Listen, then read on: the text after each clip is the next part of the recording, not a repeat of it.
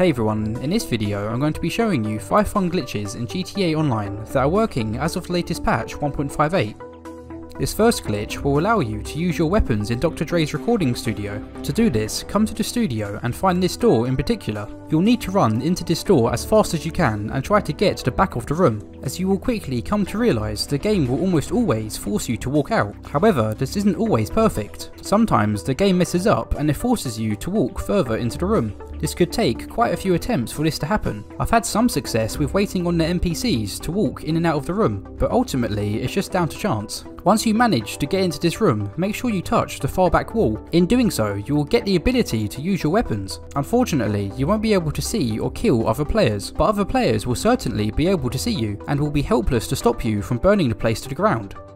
This second one is a small but pretty fun glitch with a Dodo seaplane. First of all, get your hands on a Dodo. Once you have one, invite your friend to an MC or CEO with friendly fire turned off. Tell your friend to get in the seaplane and slowly approach the blades of the plane. Once you're a few inches away from the blades, press the jump button. You should get launched fairly high up in the air. Just like any other launch glitch, the results may vary, but most of the time you can get some good launches out of it. This third glitch will allow you to drive a fully invisible car. To start off with, come to your auto shop and customise one of these customer cars. I would recommend selecting a relatively fast car and fully upgrading the engine, brakes and transmission.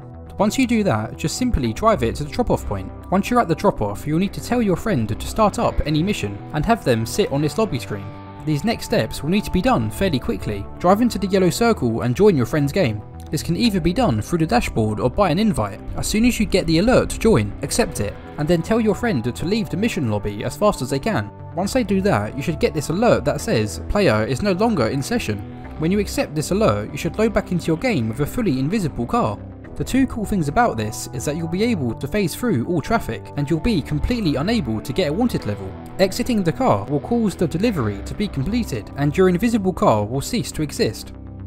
This fourth glitch will allow you to bypass the cooldown on the stun gun, which means you'll be able to continuously keep players stunned for as long as you want. If you haven't got a stun gun, you'll need to purchase it from your agency armory. Once you do that, go to any one of your gun lockers and set the stun gun to hide.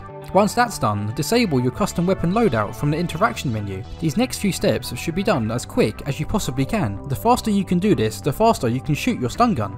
First aim and shoot your stun gun. Go to inventory and then go to enable custom weapon loadout. Press it once to enable, and then press it once again to disable the loadout.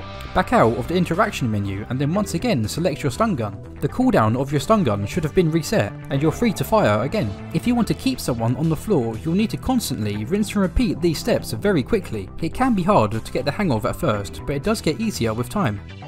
And finally, it's only fitting that we finish off this video with a festive launch glitch. 'Tis the season after all. To do this glitch, you'll need a dump truck. These can either be found in Sandy Shores or purchased from the Warstock Cash and Carry website. Once you have one of these trucks, bring it to the Christmas tree in this location and reverse it into the side of the tree.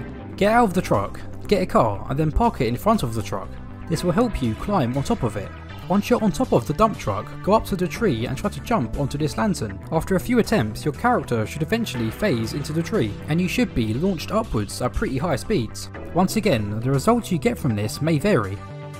I hope you liked these glitches, and I hope you had an awesome Christmas. Happy holidays everyone.